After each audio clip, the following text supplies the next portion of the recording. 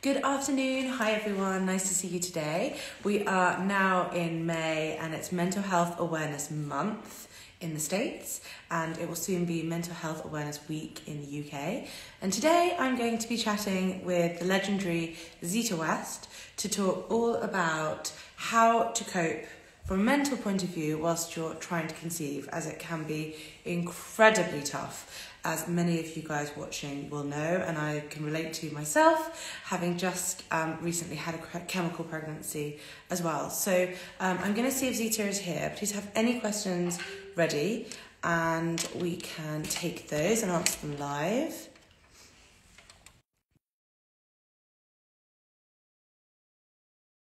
Wisdom, and she will be covering the impact that struggling to conceive can have on your mental well-being, and finding stress and kind of coping techniques as treatment progresses. Hi Zita, how are you? I'm fine. How are you doing? I'm good, thank you. It's lovely to see you. And you? Always. Please introduce yourself to those who may not know who you are, and we'll start talking about mental health when trying to conceive. Okay. I'm Zita West. I am a midwife for 40 years. I'm an acupuncturist. I set up a fertility clinic. I have a range of products called Zita West products, and also another little range of baby products called Baba West. Amazing. Your supplement range, which we've linked up in our bio, has supported me through 4 cycles of IVF, and we'll come on to talk a little bit about kind of mental well-being, obviously, but also preparing your body holistically for trying to conceive. I have to say, Eloise, though, I cannot believe how much you do with young children, and you know, it just blows my mind away. I would have thought you have mental health issues with everything. That's very kind of you to say. I think sleep is going to be one of the things I want to talk about, because I don't get enough of it, and I notice when I haven't had enough of it. But I know that you've launched your products in the US as well, which is very exciting. So for our readers who are joining and watching this back in the US, they are now available, which is fantastic news. And we can talk a bit about that as well. So thank you for the introduction. Hello to those who are joining live. Could you tell us a little bit, I mean, people will be knowing it for themselves, but the impact that struggling to conceive or taking longer than you anticipated, how can that impact your mental health in a negative way? I think it's really hard for women because on average it takes 12 months to get pregnant, and for some people that doesn't happen. And I think the hardest thing is dealing with uncertainty and all these obstacles you've got to get over: going to work, a friend being pregnant, a work colleague, a relative, christenings, weddings. It does start to get you down. It's quite exciting in the beginning, but then, you know, it becomes really, really difficult. And I think what's so hard as well is that being told when you feel low just to relax, or try this or try that, or get out in nature, or go to bed early, or don't drink, it's impossible because you're not motivated. And when you're not motivated and you're low, it's hard to make yourself do anything. Mm-hmm. I mean, as you know, as a friend of mine, and also from the support that you've given through supplementation and the hug meditation, I had a frozen embryo transfer just 2 months ago, which resulted in as a chemical pregnancy. And going back into the throes of trying to conceive again, it's amazing how even if you, in advance of that process starting, think, well, this time it's going to be different, and I'm not going to you know, I'm going to be prepared for the outcome. You never are, because it affects you in ways that you didn't anticipate potentially. And also the response that you get from loved ones, friends, family can be different, and not always what you anticipated or wanted. And that can be a challenge on your mental health as well. Oh, the level of because the level of support, but also people, you feel like people are criticizing you, and it's really difficult. And I think the relationship you have with your partner, if you have a partner, is important, because men view this differently. You know, they are far more optimistic that it's going to work than a woman is. Absolutely, yeah. My husband, when this cycle didn't work, he sort of didn't really react at all until a couple of days afterwards, and then got quite upset about it momentarily. And I couldn't tell whether that was about the cycle not working or whether that was about seeing me so upset. But Yes. it is a shared experience, but it can affect, it can sort of hit people at different points in the journey, can't it? Oh yeah, absolutely it can. And you know, like for me, the biggest thing is, and I'm always amazed at the amount of women that come through that are on antidepressants, because you know, again, they need the antidepressants, but the fact is that what is hard is then you're worrying about taking antidepressants and if you're going to be pregnant or not. Absolutely. Yeah. And so, in terms of stress, and it's a difficult one because you're told not to be stressed to help your chance of conception. As we are in Mental Health Awareness Month in May in the States, and also Mental Health Awareness Week coming up in the UK, what would be your top holistic tips for helping people feel prepared for whatever stage of a fertility journey or struggle they might be experiencing? Well, I think the word stress is bandied around too much. And stress isn't just about mental and emotional stuff. You know, there are stresses in the body, emotional triggers that happen as a result of somebody being pregnant and you not. There's nutritional stressors from what you eat. And for me, fertility's always been a whole body event. It's not just something that happens in the fallopian tube. So, you know, when you strip it back a bit, like gut health is really important. So if, you know, if you're feeling low and down, etc., just start to think about what you can do. So the gut, we know so much more now, Eloise, about the microbiome in the gut. The amount of women I see that have got irritable bowel syndrome, constipation, diarrhea, means that every hormone you make, and the, you know, for healthy eggs and sperm, is through the diet and the food that you eat. So if your gut is out of sync, you're taking antibiotics, you're having lots of processed foods, then that is going to have its impact. So, you know, looking at what you can do to improve gut health. And again, 90% of serotonin, which is a feel-good hormone, is made in your gut. So there is a link between depression and the gut microbiome. So making sure that you have fiber. Fiber is very good for the gut microbiome. Omega-3, vitamin D, all of these things can be really helpful. And the gut has a different microbiome to the vagina. So making sure that you're taking probiotics also will help. And that way you are building slowly and repairing your gut, which leads then on to the brain. And again, you know, women are ruled by their moods, their foods and their hormones, and they will feel different at certain times of the month. And people watching this, if, you know, what happens is you've been good all month, then your period comes and it's like the sodic factor kicks in, you eat the cake, you drink the wine, and you beat yourself up for the next time. And, you know, I just think you need to do it in little bite-sized chunks. So if you've got issues with your gut, really build up your fiber, your nutrition, you know, non-processed foods, build in some treats as well.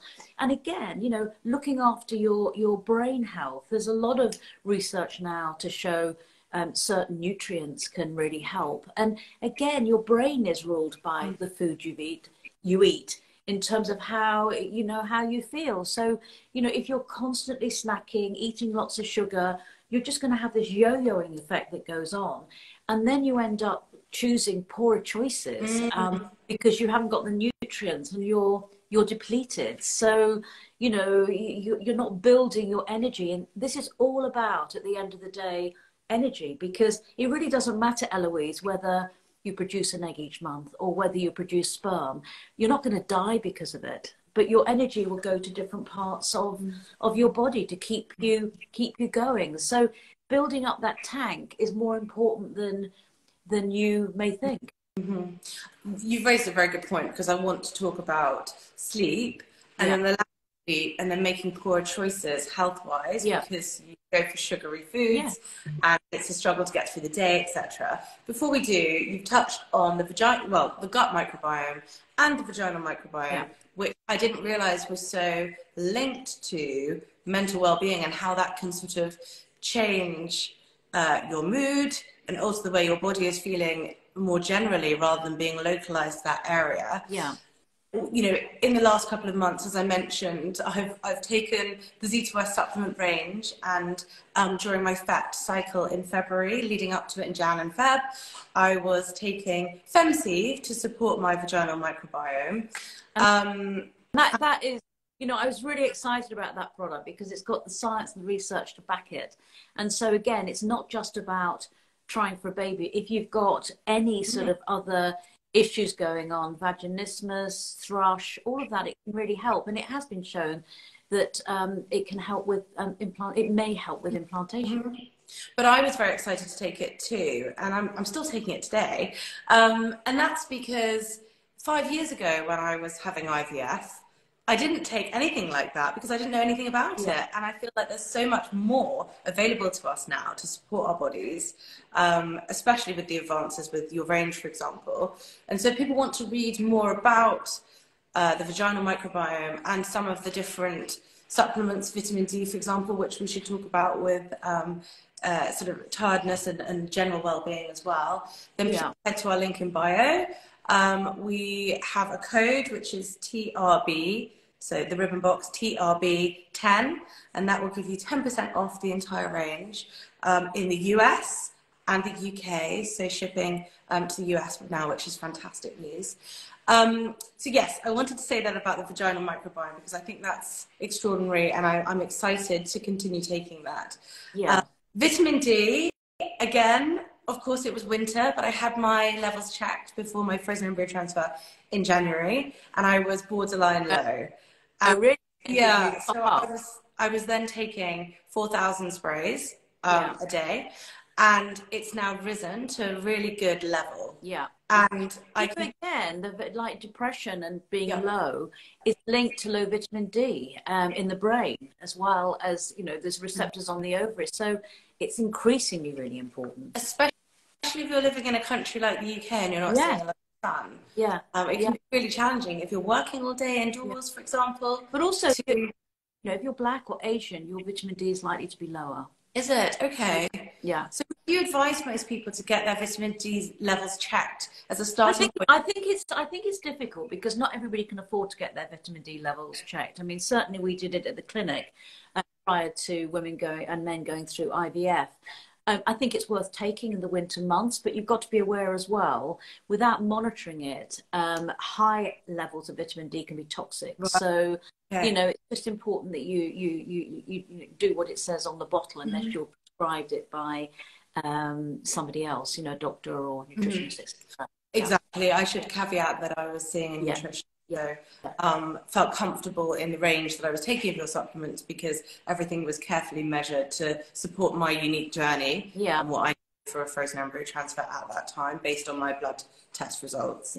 What's interesting as well, though, Eloise, is that, you know, everybody comes to fertility with their own unique set of baggage. You know, emotional baggage from the past, the present, the future, how they were brought up, their relationship with their mothers, what traumas they've had along the way. And I think that it's important to bring that in to the whole area. You know, one of the questions I always ask was there any emotional, physical, sexual abuse that went on, because that can have its impact, and sometimes it can come back when you get pregnant. Again, I see many women that have had IVF that have struggled for a long time to get pregnant. They get pregnant and the anxiety is through the roof because they know everything about fertility, but they know very little about being pregnant. And I know that we had one question through, I don't know whether you saw it, and it's an important question that I always ask is there anything that you feel is happening for you that's stopping this from happening, from getting pregnant? And very often it will be, I had a termination in the past, and that's God's punishment, I'm not going to get pregnant again.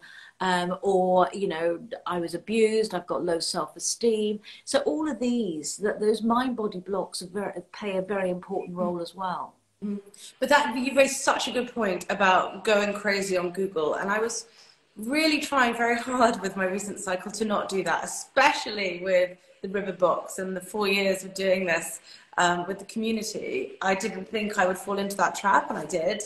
And, you know, one comment from whoever it might be, even a specialist, can send your mind spiraling. So I went in for a routine scan. I had a sounding before the transfer, and we found out that I have quite bad C-section scarring.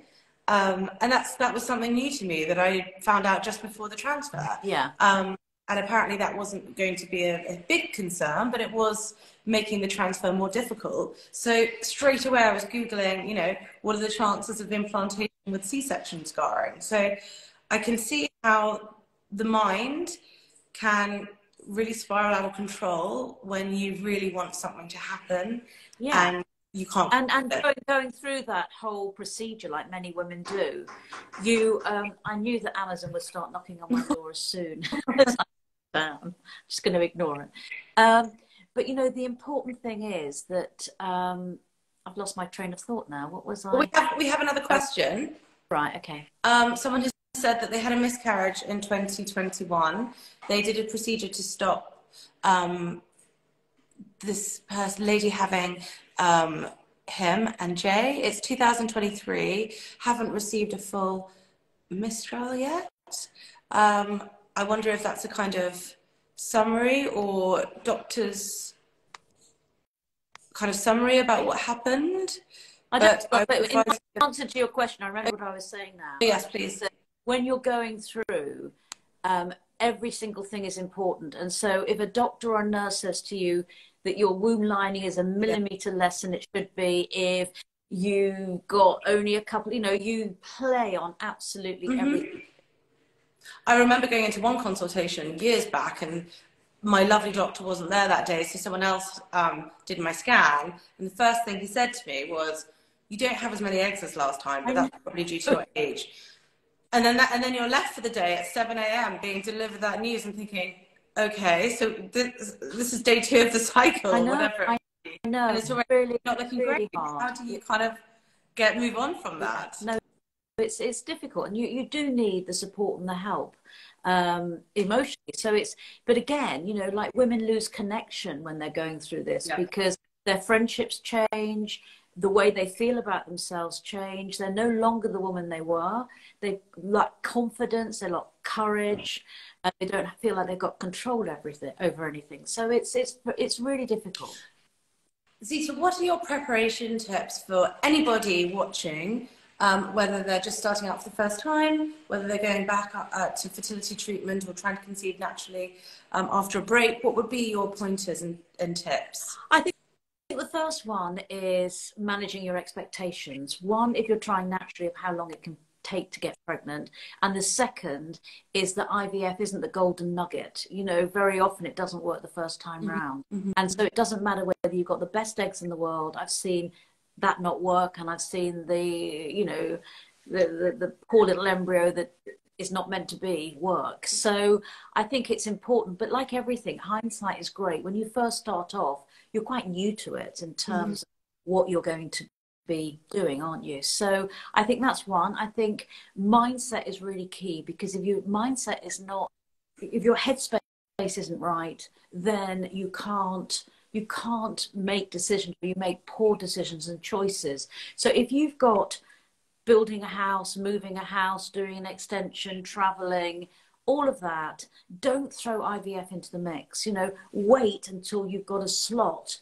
2 months is not going to make any difference to your case at all. Yeah? And in terms of preparation, because I know some people, and I've been there myself, think, well, I had that drink, so maybe it didn't work because of that. Or I didn't take the supplements for long enough, so maybe that was why. Would your advice be to do the things that are going to make you feel that you're not going to feel guilt about? So, for example, you've got the time, putting in the steps to take the right supplements for you. I mean, there's lots of supplements you can take. There's a lot we know now about egg and sperm health. That's why we do the kits we do, the IVF kit, etc.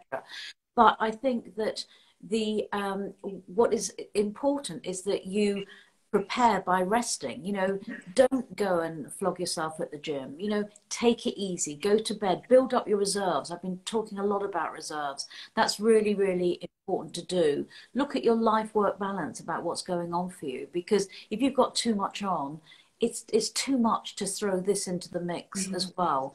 So I feel if you know, when you're motivated, Eloise, when you feel good, you can cope with anything, can't you? Mm-hmm. But when you're tired and you're depleted of energy, that's when it's hard to cope. Absolutely, absolutely. And from a nutritional standpoint, any tips? Yeah, I think if you're going through IVF, protein needs change. So you need to sort of look at what you're eating. If you're vegetarian or vegan, you've got to work even harder to get the protein that you require. I think, manage your expectations when you get to the clinic. Learn to breathe, learn to visualize, do all of that, because all IVF clinics run late. And so, breaking up from work for a scan that hasn't happened, it's going to really, really throw you in terms of what's going on for you. Mm-hmm. Yeah, I think that's great advice. And what about with sleep? This is something I've always wanted to know.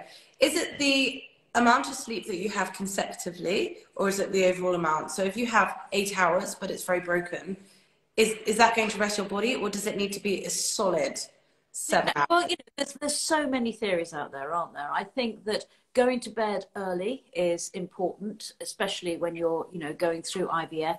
Not having alcohol, caffeine, or anything before you go to sleep, because that is going to make you wake up.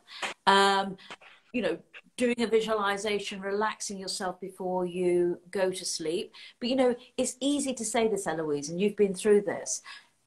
When you're trying for a baby, when you're going through IVF, it's at 3 o'clock in the morning that kills you, when everything's going around and you feel that the world is going to end. Then you wake up at 7 or 8 and you realize it's not going to end, and it's absolutely okay. But for that short period of time at 3, you feel very alone. Yeah, very low. And Low. Alone. Yes, yeah, absolutely. And you're right, though, when you feel rested and you feel that you've got fuel behind you, it feels like you can take on the world. Yeah, and but when you're not, is important. Fuel is energy. It's so important. Mm-hmm. So anyone watching, please head to our link in bio to have a look through the Zita West supplement range to support any part of your trying to conceive journey. Use code TRB10 for 10% off. And all of these supplements are now available in the USA, which is amazing. Zita, just before we end, any holistic suggestions to calm the mind? You've mentioned mindfulness, and I have experienced your hug course, which sent me to sleep, which is what I wanted, in a good way. So yeah, any thoughts on the holistic side as well as visualization? I think guided visualizations that I do through Hug are really important. But also there's lots of therapists out there and good therapies you can have, such as reflexology, acupuncture, hypnotherapy, counseling. All of these are going to offer you support. And if you find the right practitioner, that is a friend for life, because they will really support you through everything that you're doing. I think the question earlier was about fertility acupuncture, wasn't it? I can't see it now, but you have great experience in fertility acupuncture. Yeah. A lot of people ask, when might be a good time to start it? What are the benefits? How do they help with this overall holistic health? What are your thoughts on that? I think acupuncture is really, really, really good, alongside other therapists as well. But I'm an acupuncturist, so that's the therapy I know the most about. I think in the lead up to IVF, it can be really, really useful. A lot of women have it during the stimulation phase, and they have it before and after transfer. The studies that have been done show that it helps with beta endorphins, which are the stress, dampening down stress hormones. It can help with pelvic blood flow. It can help emotionally support you when you're going through. And the beauty of something like acupuncture, it's a completely different model of medicine to Western medicine. So it really sort of looks at the root causes of what's going on for you. So everybody is different. It's very much individualized. Mm-hmm. And just thinking about immunology in terms of kind of stress levels, and because I suffer from chronic urticaria where I come out in an itchy rash, and I take antihistamines, and that's been happening for years. There's something underlying there, but when I'm stressed, it gets worse.